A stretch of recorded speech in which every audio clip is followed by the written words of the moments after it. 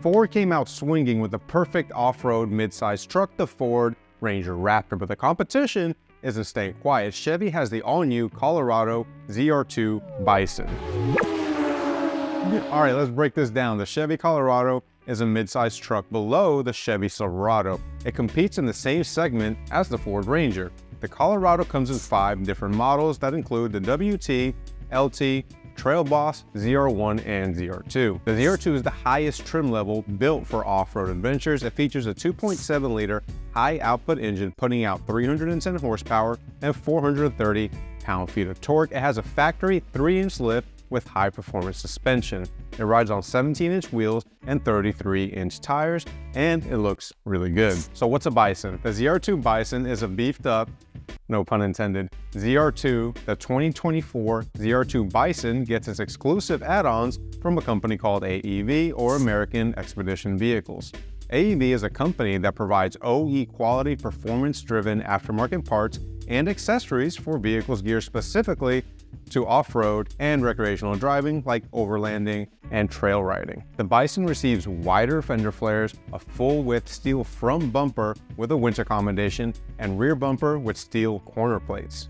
The belly of the beast receives 5, count them 5, skid plates made of boron steel. The fuel tank and rear differential receive protection as well, and a set of steel rock rails are also standard. Now, there are only 2 trucks from Chevrolet that come with a standard set of 35-inch tires. The first is the heavy-duty Silverado 2500 HD Zr2, and the second is the Colorado Bison. The Bison rides on Goodyear Wrangler Territory mud terrain tires, which also include a full-size spare. These are bigger than the Ranger Raptor and Toyota Tacoma TRD Pro, riding on 33-inch tires, just like a factory Zr2. Okay, so how do they fit 35s underneath the truck?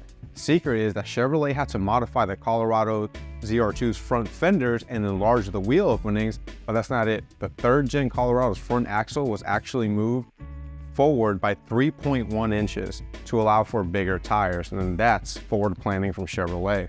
It has 9.9 inches of front suspension travel and 11.6 inches of rear suspension travel.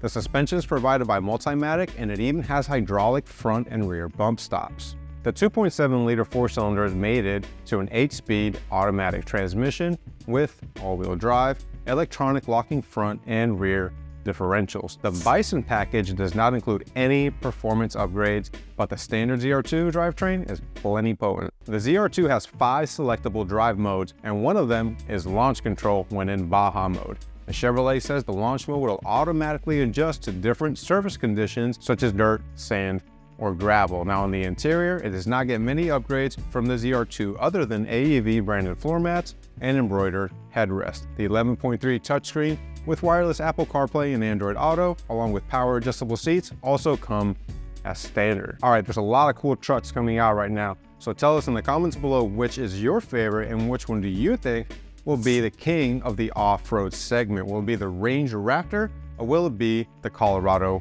Bison? If you want to know more about the Ford Ranger Raptor, definitely check out this video. As always, guys, thanks for watching today's High Gear News. If you like these videos, hit that like button and don't forget to subscribe. Until next time, peace out.